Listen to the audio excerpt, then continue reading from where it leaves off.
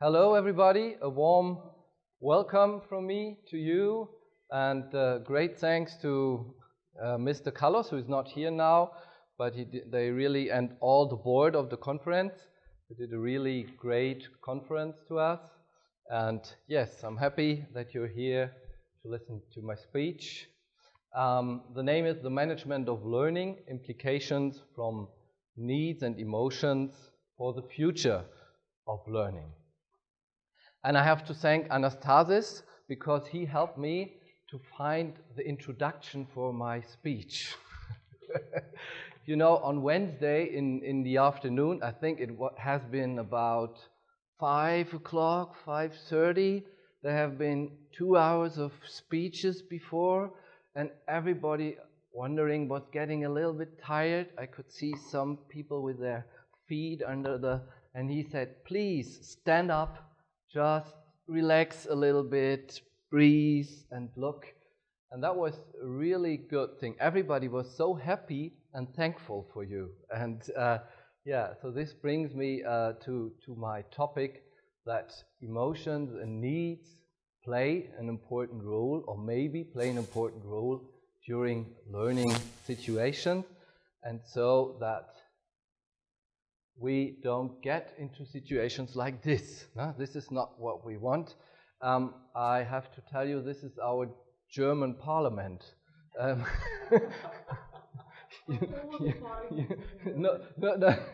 Yeah, a group of students listening to our parliament. Okay. I give you a short presentation outlines. At the beginning, I want to talk a little bit about some ideas of learning, a little bit theoretical background and thinking how I think learning is working.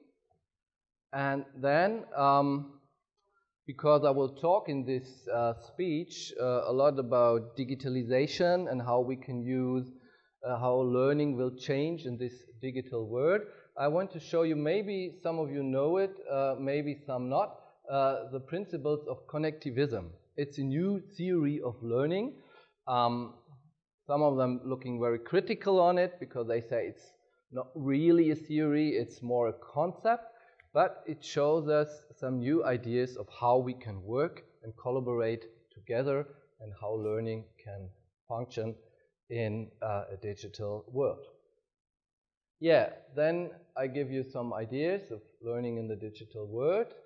And yeah, the question is, what has this all to do with emotions and needs? So I will present this, show you, some of you who have been in the first lecture of me will see it again, but do a little bit show a little other bit things of the Felix app, which I use for evaluation in lifetime during courses.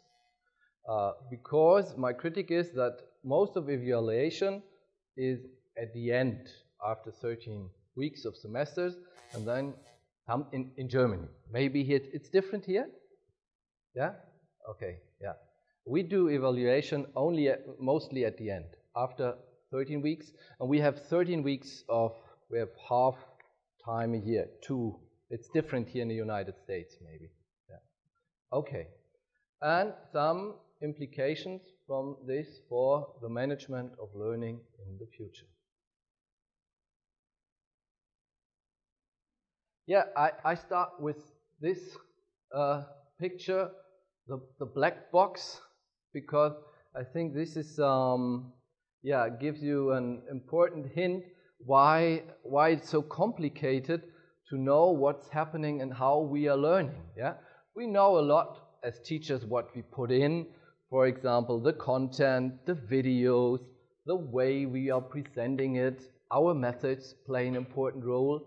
But then they come into your mind or into your body and we don't know what's happening. And sometimes we see what's coming out, but what we see is mostly only the results of tests. Yeah? We see, okay, student did a good performance, or not so good performance, a medium performance, but we don't know if, for example, that what we show them is important for themselves, if it's for their personal development. Yeah? Does it play play a role. And I think the problem is, for a lot of things, that we really don't know when the learning happens. There are some scientists who try to find it out. I heard about someone who tried to look into the faces of the students when the learning effect raises up. He thought something like, yeah, now I got this idea and understand this. But in my opinion, learning can be a really long-term running. Yeah? It can be that students can be in your courses, and 2 years later they come into practice and see, hey, there was something, and I remember, and I have to look back again. So it's not like we give it in and the learning is coming out. And this is, for me, very important to know when we're talking about learning. So my ideas about learning are, for example, one's based on the ideas of Dewey and Piaget. I'm really a fan of experienced learning. Yeah? I think we need the experiences by ourselves. We need the reflection and to see what still is going on. And in this part, it's very important to make mistakes. I think, you know, we only can learn when we're making mistakes. When we're not making mistakes, we are not in a learning process. Yeah? For example, if you want to become a very good soccer player, yeah, you will make a lot of mistakes, for example, as a defender, or when you try to shoot and you do it again and again and again. And by doing it, you're learning. Yeah? So, but in the university, very often mistakes, or in school, are punished. Yeah? If you're making mistakes, you get bad marks. It's not said, yeah, it's good to make a mistake, because now I know where you can go on, what is important for you for working. Then, this is my perspective, learning is process-orientated.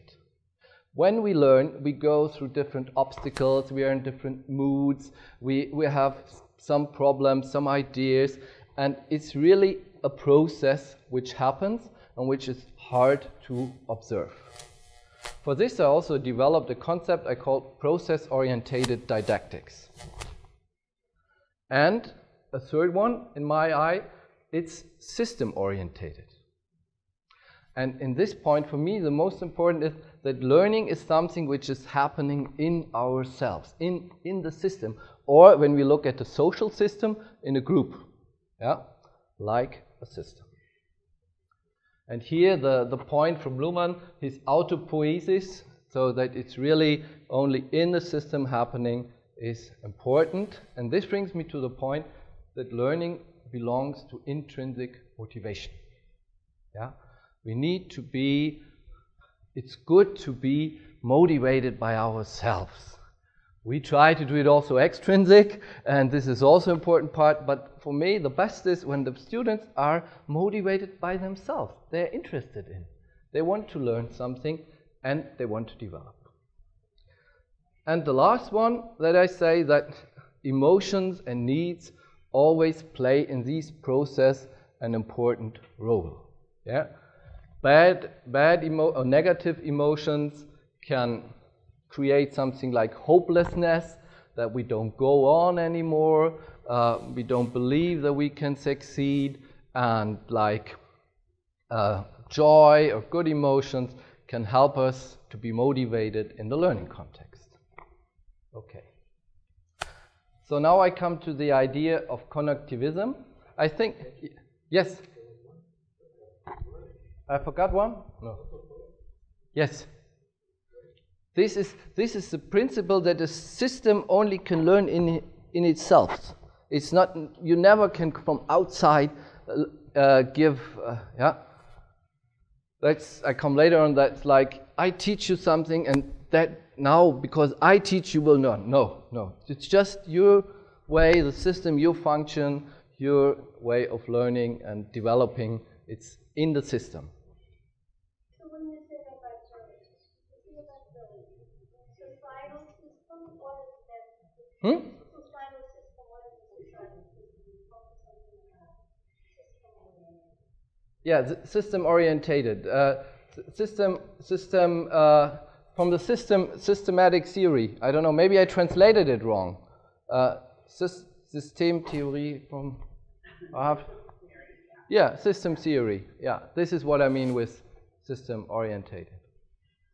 Like Maturana and Luhmann, that systems are just have their own processes and ways of developing and learning, and you can't do it from the outside perspective. No, not intrinsic, extrinsic, it's just belonging to the system. For example, a social system after Luhmann is only communicating, and it's reproducing communication. And the system is nothing doing else than communication. Yeah? And then you have different systems, for example, a school or a teaching group or the political system, and it's always working by himself principle inside the system. Maybe we can talk later. Okay. So for connectivism, here's some ideas. It's from Siemens. The name of this guy is Siemens. And he developed the idea that there must be something outside our learning theories we know, like the cognitivism or the behaviorism. He says learning can be outside our persons. It can be because we are getting connected. Yeah? And so he says, learning and knowledge rests in diversity of opinions, and learning is a process of connecting specialized nodes or information sources. So this is really belonging to our digital world, this idea. And which is important is that he says capacity to know more is more critical than what is currently known. Yeah? So you really, in his theory, you have, where do I get the information? How can I combine information? Who helps me to create new ideas? And in this way, decision-making itself, yeah, is a learning process. By choosing what to learn, and the meaning of incoming information is seen through the lens of shifting reality. If we follow, I think, in the future more these kind of ideas, we will create other ways of learning environments. Yeah? It's not, I come to it later, more that we say we have a clear plan that the student has to follow. No, because the learning is coming to through being connected to others and to create new things and to bring it back. And here it says also the ability to see connections between fields, ideas, and concepts as a core skill. Yeah, I think this is really something like systematic thinking, process thinking, and that you're looking for everything in a whole. So in his idea, autonomy plays an important role, openness, interactivity. I came up to this theory because students of mine developed a course through this idea of connectivism, where students had, the students in school had to find solutions for the other group and share it with the group, and then look for others who help them, and then come back and see if they are happy with these solutions or if they need some more. And so they're getting more and more connected and developing their own solutions and ideas. So to end up at the beginning with the first thing for me, teaching is not learning. I mean, it's hard for us because we want to be the best teachers, and we think when they are the best learners, then we are the best teachers. But when you follow these ideas, teaching is not really learning. That's two different things we have to think about. And now we come more to the digital age. And here we see that the thinking in the industrial age was more linear. Yeah? And it was dichotomous. You had more the either or. Yeah? Or right or wrong. Yeah? There's only right or wrong. I still see this very often in school, and it made me upset when I see teachers who teach only right or wrong, and not this is a possibility and this may be also a possibility. You can think it that way, or you can look at the other way, and you get different solutions, and different ideas. So today, thinking in a digital age, this is very different from this. We are reticulated, multicausal, and interactive. And it's more as well as and neither. And it's more belonging to the personal meaning. And for us as teachers, when we follow these ideas, we are more learner-orientated, and project-orientated, and not focused on the teacher who knows everything. But when we are looking at our curriculum, it's not so easy. How shall we change maybe our curriculums to these demands and efforts here for the future? Because we say we have some general information which should be taught to the students, and in a way it's important to. So how can we combine it? This is a question where we have to work on, maybe by getting connected together. We have to think about, because it's difficult. I have not really solutions for that. Yeah, and the learners definitely the subject of learning and not the teachers. I think this idea is not so new. We have it in a digital age, but also, for example, Gibbs, he said it in the 90s, and a lot of teachers, these learner orientation or from the reform pedagogies. But today it's getting more and more important. When we are using two ways of digital learning, then the first one is that we use digital media only more than as tools. Yeah? For example, we give the students an iPad and say you can use it in classes. Or they can use their handy or WhatsApp. But Rosa says the other way is that we need a new understanding of learning. Yeah? How people are getting connected with each other and how we can integrate these tools into a new way of learning. And I think it is more long-term and process-orientated learning by maybe changing our habits and culture. I was talking to a lady on Wednesday, and he's doing experiments with how computers can learn by the behavior of the people. Old people, for example, when they're getting older, their sleeping behavior. And they have neuronal networks, and they learn if their behavior is normal or unnormal. And when it's unnormal, it changes, but it has to learn this. And it's the same problem we have with the black box. They have it in these neuronal networks, because they know what they put in, and they know what's coming out, but they don't know how the neurons coming to the right results. And so here there will be really creating a new future, and we have to think which tools can students use and how can they be helpful for them in their learning process. What we in the future have to learn by ourselves, for example mathematics, or where we can have robots or whatever beside us who helps us. So e-learning first 0.1 was more an island in the internet with different content, and tools. In the future, the learners are configuring their learning environment, and they start to use and create their own environment how to learn. I don't know how many of you are using Moodle. You have these, yeah. Moodle is belonging to the Learning 1.0. And learning platforms in the future, they are much more flexible, and they are not like the teacher is here and the student is here. They are both more on the same level. They make the decisions together. So, when we look today into classes, this is our university. It's a really a good room, new room, but this is typical lecture. And the scientists and they made some research, and what is typical still for lectures at the university. When they did it, it's a longer year ago, but I didn't from 2011. I didn't find a really new research. They said teacher-centered is still the most known.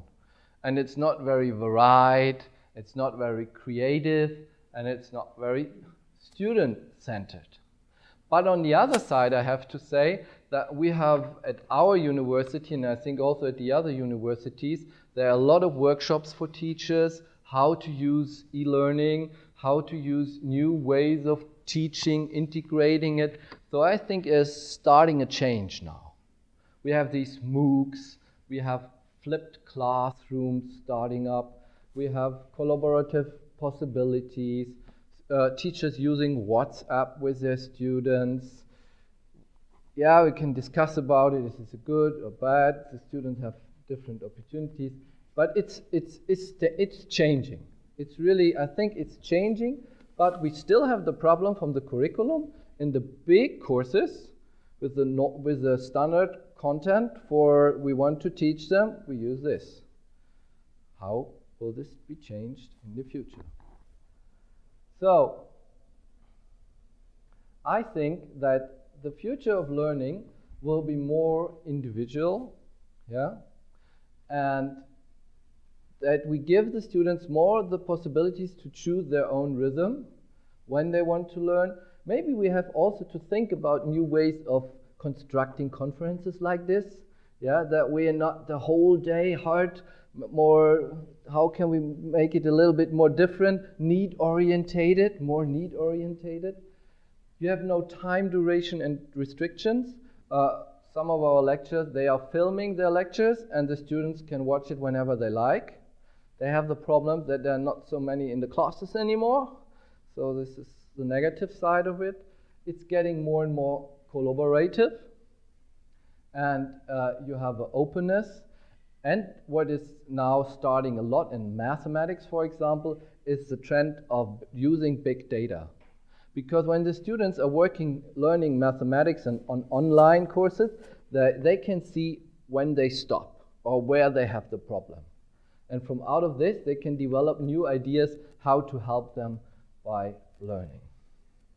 Yeah, what has this all to do with emotions and needs, this digital and online world? As I said before, learning is always an emotional and need-orientated process. I can see it with my students. For example, they're using WhatsApp groups, and then the first problem is coming up, and they got really into trouble, and they're angry with each other because they don't find solutions, and they use it by WhatsApp. And I said, stop, come, we have to talk to each other. Yeah, so the digital world in some way produces emotions which can't be easily solved in a way. So often the cognitive and emotional side is separated. In my way of thinking, there's always a duality of emotions and cognitions. It's all belonging to each other. We really don't know what is first or what comes next. It's coming up. We have our thoughts and we have our emotions, and what is first and what is last is very difficult to answer, and it's a long history psychology discussion about this. Okay, so I want to show you some of my results from the Felix app. I invented an app which the idea is to look for the emotion and needs which occur coming up during classes. Yeah? So, because I say when students are in a bad mood or they have needs, they can't learn in this situation, so I have to change something. And for this I have the app where they can in real time just put in, I ask them some questions about how do you feel, what do you need, is everything fine for you, how motivated you are, and then I present them the results and we are starting a discussion about it. For this, for example, I started to do some more breaks, or at the beginning of my classes, I start to ask them if they have problems, if there is something going on before I start class. Normally, we go in, we start class, we think the students are fine. No, maybe they have a question to to the lecture of the last time. Maybe they have a problem with their group. Maybe. There are a lot of things. So here I show you some results from an explorative test of 4 students. Here you can see 2 students where we looked over the whole semester to different time points, how they felt and how activated they are. And you can see that they have really, here's Cody, she's male and 27, they have really different types of activation and emotions at the different time points. And this is, for example, which is good seen, and when the students are bored, they are not activated. And in my opinion, when you're bored, it's difficult to learn. I mean, there are some new results that boredom creating creativity. But when we are making a lecture, we don't want creativity. We want them to listen to our important theories and concepts and models. So it's really going up and down, and they have a lot of different emotions and kind of activation going with it. And you see, mostly when they are happy, they are higher activated. They also can be low activated for happiness. When they're just fine, maybe they... And these things have been looking during the courses and here during days off. And we also, which I don't show you, 3 more minutes. Okay. Yeah, okay. So here you see a result of my course. Achso, wie komme ich da jetzt hin?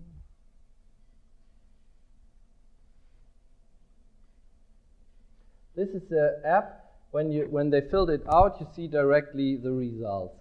This is how do you feel at the moment, and this is over a whole course at the end of a semester. And so they did it several times, and it's accumulated, together. And you can see that, it's a curve like this, but it's going to the right side. So I felt safe with my course, and it was good, and the students. But you always have students who don't feel good, and you have some of them who really feel great.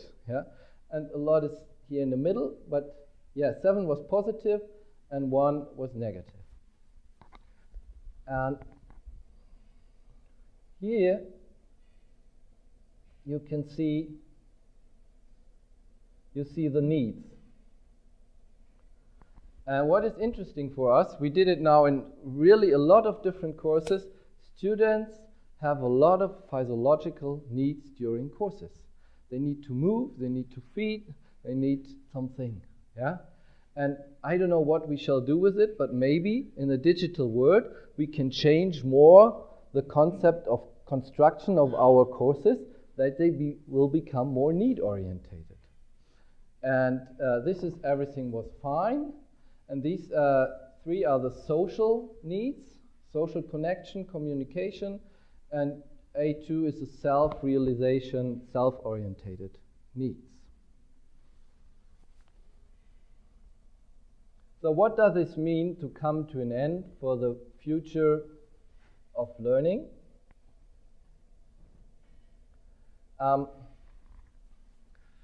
I think that the management of learning, we should give our students open and challenging working tasks. This is very important. We should be more process-orientated and not so on the output. Look more when we give them these challenging tasks. Where are you now at the moment? Which problems do you have? Which way of solution you try to find? And what do you need? We have to give them more individual support if they have more possibilities to work on their own ideas. And, which is not so easy for everybody of us, we have to become very familiar with the digital world. We have to know, we have to learn about the different learning tools and options and how to bring them together in a way which is effective for learning. This is not very easy. So the teacher in the future should be familiar with the digital world. He shall be a creator for open learning environments. He must be an expert in communication, in digital and analog, in both ways. And he has to deal with different personalities, emotion, needs, and capabilities. And it would be good if he's flexible and open for different ways. So a lot for us to do, a lot for us to learn in the future of learning. Yeah. So here with this, I come to an end. For me, after we hear 4 or 5 presentations, I lose my thought train with questions. So I would like to give 5 minutes now if you have questions about this presentation. Yeah, that's nice. Thank you. Yes? Have you compared the results of your students or you're using this app? Yes. With other professors who are not using the app? Like, are your students performing better? Yes. Yes, this is a very important point. You say at the beginning we just try to find out more on a descriptive way what emotions and needs occur coming up during the courses. And now when we are looking for a need orientation, I have to do this, and I want to do it that I integrate the app into the courses and do it, and others don't do it, and see if motivation and need orientation is getting better. Till now, I only asked the students after the courses some questions to know about it. And they said, yeah, your course have been very need orientated and was good for us. And we don't, for example, I start at the beginning at every lesson to talk about what we did last week. Yeah. So these are things, they're need orientated because they forgot. And so they get it back again and again into their minds. But it's a good thing, and I want to do it, and when I come back I tell you the results. Yes? On your slide where you have your 2 students, you have yeah. What do you mean by that? Yeah, we just asked them how activated are you emotional, how activated are you social and cognitive. We asked the question, it's just one question in this way. So yes, it can be a little bit problematic because it's only one question for the activation. But this is the idea of the app, to say, okay, we lose a little bit of validity by taking less questions, but we are more in the real situation, and for this we get another point of view. Yeah. So it's a good question you asked. I think you might mean engagement. You might interpret that as activation as engagement, possibly. Yeah, maybe. To me, No, it's like I'm really here now, thinking and belonging to the course, and this we ask them. on task. Yeah, on task. Yeah. Okay.